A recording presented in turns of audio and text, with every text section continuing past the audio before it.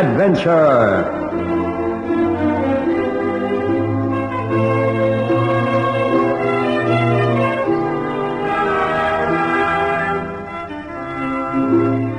Tonight's story by Ron Evans is entitled Abandoned Ship.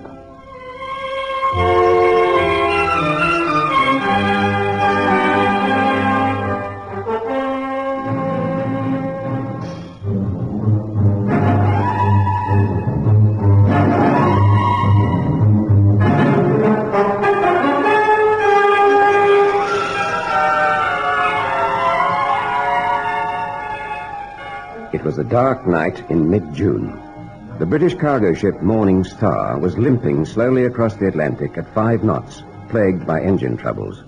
She was coming from Cape Town and bound for New York. Because she had been unable to maintain the strict convoy speed, the other ships in the Navy escort had been compelled to leave her behind to struggle on alone.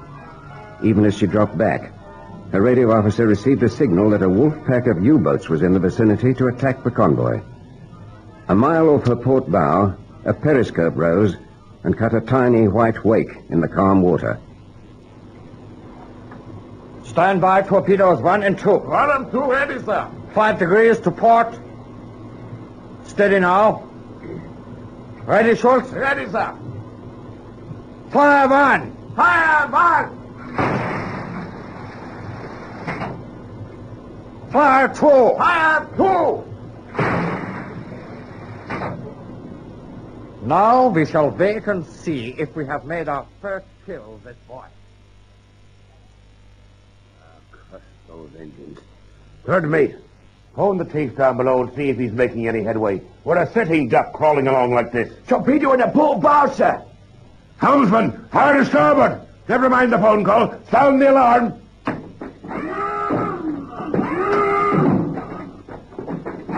What is it, Captain? Torpedo, just passed across our bow. Too damn close for my liking. Torpedo heading amidships to port, sir. It's gonna hit. Look, there it is. Now we can't avoid it. Hold tight.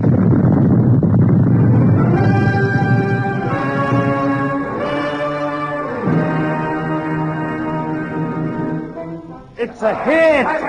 The second torpedo got her right amidships. Our first kill. We can go and attack the main convoy now, No, sir. not yet, Schultz. It is better if there are no survivors. But, sir, Admiral Dunitz's orders are that... I don't care about his orders, Schultz. My wife and children were killed by their bombers over Essen. So why should I spare the lives of those Englishmen?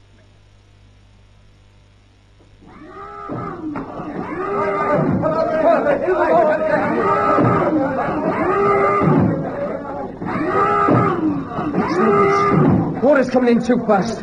As you can see, we're listed heavily already. All right, Mr. Hewitt, order all hands to abandon ship. With this list, they can only use the 2 boats on the port side. Right on, Captain. We'll have to be fast before they send us another tin fish. In less than 5 minutes, the well-drilled crew had succeeded in abandoning the doomed ship. Fire had broken out, and the flames lit the night sky with an eerie red glow. 21 men. 3 hurt, Captain. Not too bad. We'll contact the other boat when we're well away from the ship. Now keep pulling. We don't want to be too close when she goes down and the boilers blow. Right, sir. We're lucky the weather's good. In that respect, yes, Mr. Hewitt. But as you're aware, we're 800 miles from the nearest land. That means we could spend the next few weeks in this darned boat. We could be lucky. One of the escort vessels come back to look for us. Well, don't pin any hope on that. If the wolf pack goes after the convoy, those escort ships are going to have their work cut out and won't have time to worry about survivors. She's going down, sir. Aye, you see that? Her bow's lifting right up in the air. Yeah, I've seen it all before. This is the 3rd time I've been torpedoed now. There she goes.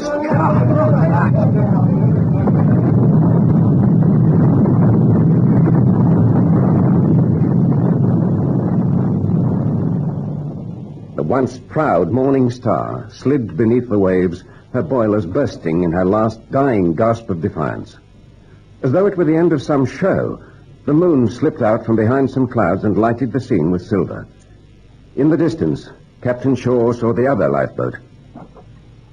Call them over, Mr. Hewitt. We'd better make some concerted plan. Look, what's that over there? It's a U-boat surfacing.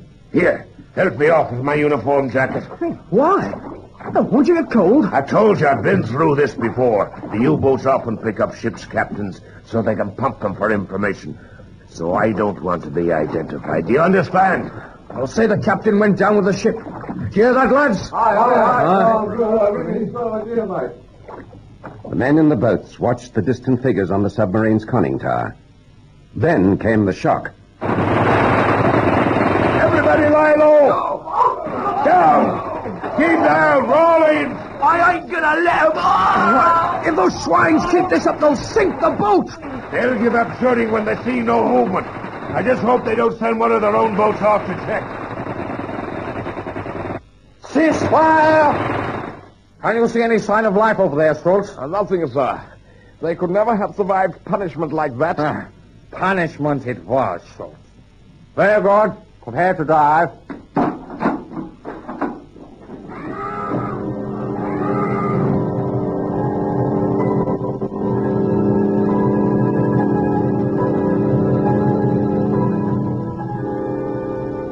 The U-boat slowly sank below the surface and headed north towards the convoy. The handful of uninjured survivors looked out across the now empty moonlit sea. Check the casualties, Mr. Hewitt. I have already. 11 dead, 5 badly wounded, and 2 with minor injuries. Yeah, that's bad. I wonder how they fared in the other boat. Not as badly as us, Captain. Seems they're rowing over towards here. Slowly, but making headway. See what you can do for the wounded men. The cook and boatswain are managing well, sir. Both had first aid training. What shall we do with the dead, though? It'll be daylight soon. I'll say a few words over them before we put them over the side. Meanwhile, collect together their few possessions. Ahoy there! Are you all right, Captain Shaw? Aye, but our casualties are heavy. Come in alongside us. Where's the chief officer? He was killed, Captain. This is Riley, the second engineer. How many fit men? 8, sir. Just enough to man one lifeboat, Captain. Yes. I think we'll have to abandon one of them. We'll see which one is the least damaged. Watson and Tully, make faster! Oh, what a ruddy mess, Captain. Where do we go from here? I don't know yet, Mr. Riley. We'll have to wait till first light. Well, the donkeyman brought a hurricane lamp with him, and I've got some... No lights. We don't want to attract unwelcome attention. If that U-boat's still hovering around, he may just decide to use us for target practice again. If you can manage to see in this poor light, take a check of what stores you have in your boat. The second mate will check ours. Oh, yes, and make a list of your dead. Collect their possessions together. Before the sun rose on the eastern horizon, several of the more badly injured men died. As soon as it grew light, Captain Shaw read a short burial service and the bodies were consigned to the sea. The second engineer's lifeboat proved to be the least seaworthy, and after the stores had been transferred, it was abandoned. A bright red sail was hoisted and the boat made slight headway in a barely perceptible breeze. The captain had decided on an eastern course towards the Gulf of Guinea, some 700 miles away. It was early in the afternoon, when suddenly... Look! A periscope over there, Captain. To hell with caution. Wave. It might just be one of ours. And if it isn't? Have a little faith, Mr. Hewitt. Maybe we're too far off. If we can see them, they can see us. You can be sure of that. Look, it's turning across our bow. What a pity they don't fly flags on periscopes, then we'd know what it is. The suspense is painful. They've seen us, all right.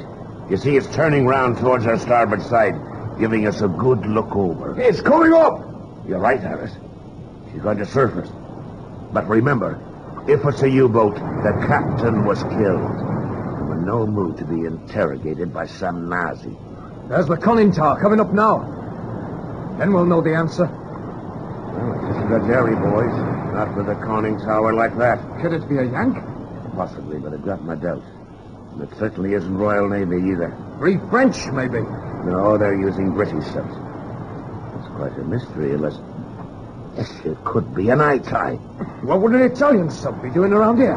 Following their Nazi masters to certain destruction as usual, I suppose. But why surface if she's Italian? There'd be no point. There's very little point in anything the eye ties have done so far in this war.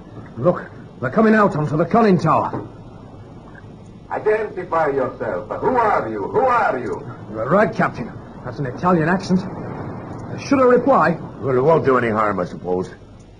Survivors of the British merchant ship Morning Star.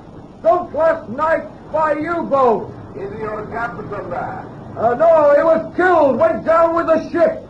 Bring your boat alongside. I want to talk to your senior officer.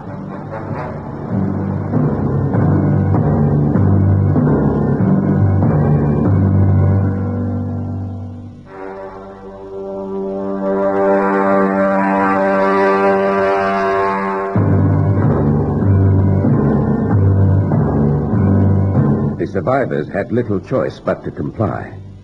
The sail was lowered, and they pulled in to the side of the Italian submarine. The Italian commander, a short, fat man with a large, bushy moustache, watched the operation through a pair of binoculars. When the lifeboat bumped alongside, he leaned out over the conning tower rail. Who is your senior officer? You with the 3 gold bands on your sleeve. What are you? I am the second engineer. Have you no navigating officer on aboard? Well, yeah, I'm the second mate. You, the older man in the stern. You mean me? Yes, I mean you. I think you are the captain. No, you're mistaken. I'm the bosun. Wearing a tie, senor? I don't think so. Please tell me the truth. I wish it to help you. Help us? I can't believe that. Why should you? You're your enemies. Enemies, perhaps, senor, but not the Germans. Tell me, are you the captain? Yes, I am. But you're wasting your time if you think I'm going to answer any of your damn fool questions. Oh, please, come on board. I would like to talk to you. And I see you have some injured men, huh? My doctor will go down and attend to them while you're on the board. Reluctantly, Captain Shaw went on board. 2 Italian sailors came down from the conning tower to help him. At the same time, a young Italian marine doctor and his assistant went into the lifeboat. Captain Lazzoli invited Captain Shaw down into the submarine's interior. Please sit down, Captain. Captain Shaw. Harold Shaw. I'm the Captain Bazzoli. Can I offer you a glass of vermouth, perhaps?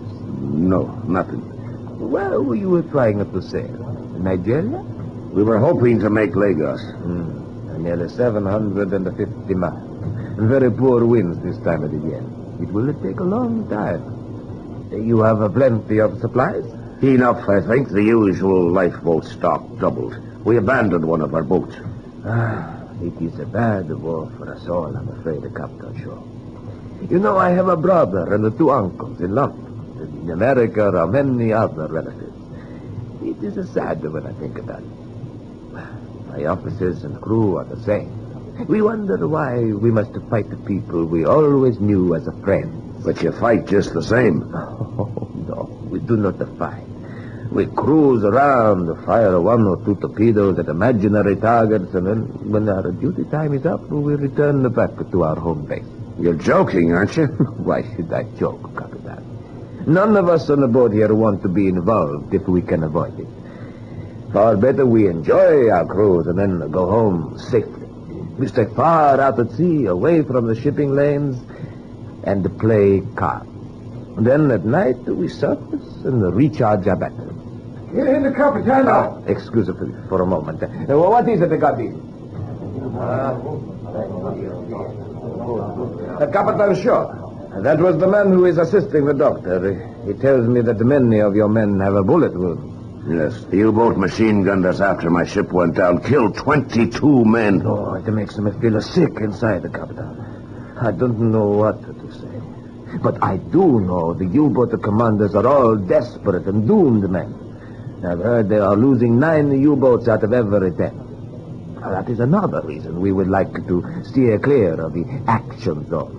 The reason why we are here is that we are instructed to intercept and attack convoy XJ410, which I assume you are a part of. However, we decided to develop some imaginary engine trouble and so dropped behind. Please, Captain, will you accept a glass of vermouth from me now? Well, thanks. I will. I don't think I've tried vermouth before. Not a wine man myself. Sweet or dry? Wet, preferably. I will give you sweet. I know the English like a sweet thing. Oh, yes. I hope you don't object, Captain, but I've instructed my men to bring aboard your badly wounded. We can better look after them here. Well, that means they'll be prisoners. Better that than for the poor men to die in a lifeboat, too. Yes, I suppose so. I wish there was something I could do to make up for that machine gunning incident. You can't bring back the dead. No, but I can help save the living from the dead. It is crazy, but I think I know what to do. Please, wait, Captain. I want to discuss it with my officers and the crew. Luigi, Romano. Captain Shaw sipped at his drink, wondering what on earth the strange little Italian had in mind. He could hear the raised and excitable voices, but was unable to decipher a single word. Then, his face beaming, Captain Bozzoli returned. We have come to a decision, Captain. In view of what the Germans did, we would like to give you our maximum assistance, if you will accept it. If you're thinking of bringing us all on board as prisoners, the answer is no. No, Captain. The plan is not that. My men have agreed that we shall tow your lifeboat as close to the West African coast as is possible. What? Tow us? Are you serious? We can do 10 knots, which means that in 3 days you will be fairly close to Lagos. Then we shall all have a farewell drink and go our separate ways. I don't know what to say. It all seems mad. Besides, you'll be taking a risk of meeting up with the British Coastal Patrol. What then? Then you must cut the tow rope quickly while we crash dive. They'll depth charge you. Not if we remain under your lifeboat. Don't be too sure of that. My men have decided to take the risk, and they know the dangers. Will you accept our offer, Captain Shaw? With pleasure, Captain Bozzoli, and thank you.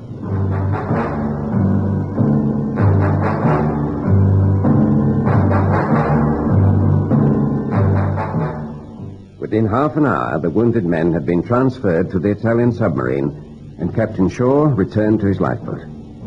He explained what had transpired to his astonished crew, and within minutes, the towing operation started. At mealtimes, food was passed to the lifeboat along with several bottles of wine.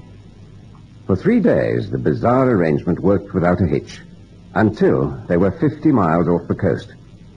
Captain Shaw had gone on board the submarine to get an exact position, leaving the second mate, Sam Hewitt, in charge. Well, Sam, with luck, we'll be on terra firma tomorrow. What do you reckon? Just hoping you're right, Sean. Hey, look over there. It's a plane, and it's heading this way. You're right. And the old man's on board the ITI, so it's a Coastal Patrol Catalina. Look, the ITIs have seen it too. She's going to crash dive. Release the tow rope. Wave to the plane, boys. Wave. It's circling back.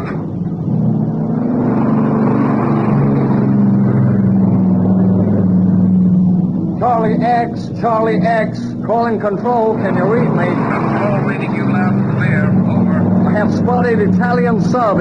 It was towing a lifeboat, I think. Over. So what? Go on in and kill it. Oh, she's submerging, but I can see her clearly. If I go in for a kill, the lifeboat will get it too. Over. Don't let that stop you. Over. Well, they look like ours in the lifeboat. I can see them waving. About 18 men, I reckon. Over. Ignore them and go in for the sub, Charlie X. Over. You can't ask me to do that. The sub's moving astern right under the lifeboat. Over. I'm not asking you. I'm ordering you. Get that sub. Over. Order received. We'll obey. Over and out. Frank, did you hear all that? Yeah. Well, what do you say we drop a few charges, like well off target, eh?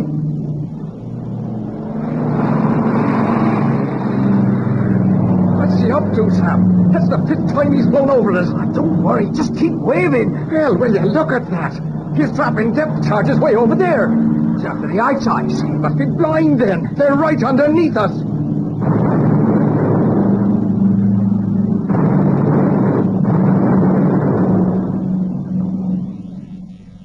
plane's gone, you say?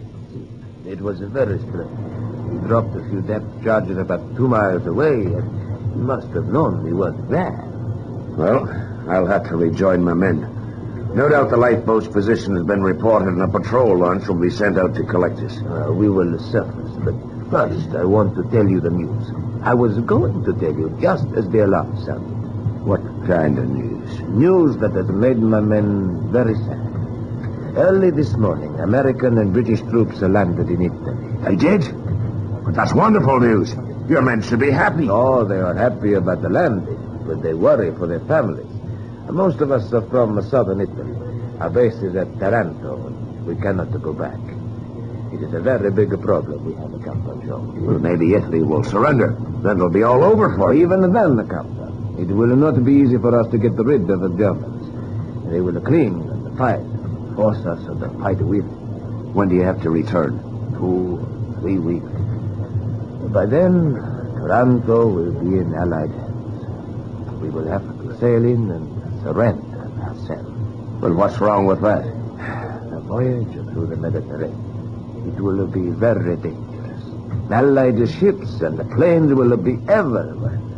My crew and I were talking earlier, and we thought of a solution. But, Captain Shaw, it requires your assistance. Will you do us all a favor, Captain Shaw? Well, I do owe you a favor. What is it? Well, Captain Shaw, it is this. If we surrender to you, will you take us into Lagos with you as prisoners? We'd consider it a great favor.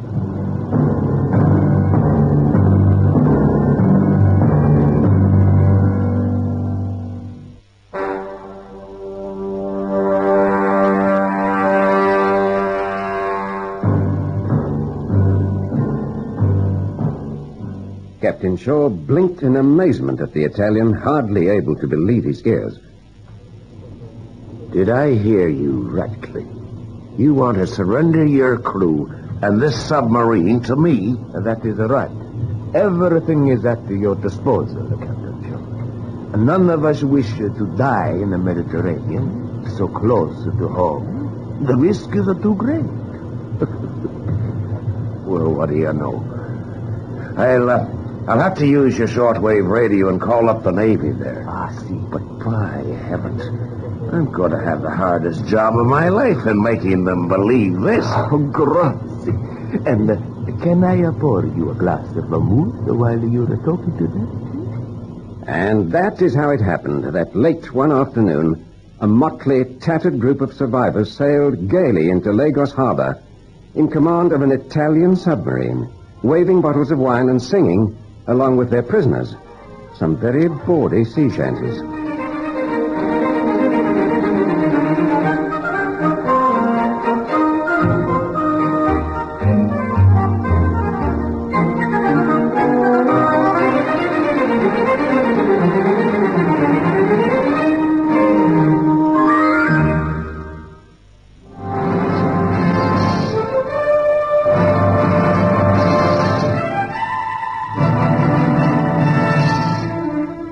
High Adventure is produced by Henry Diffenthal.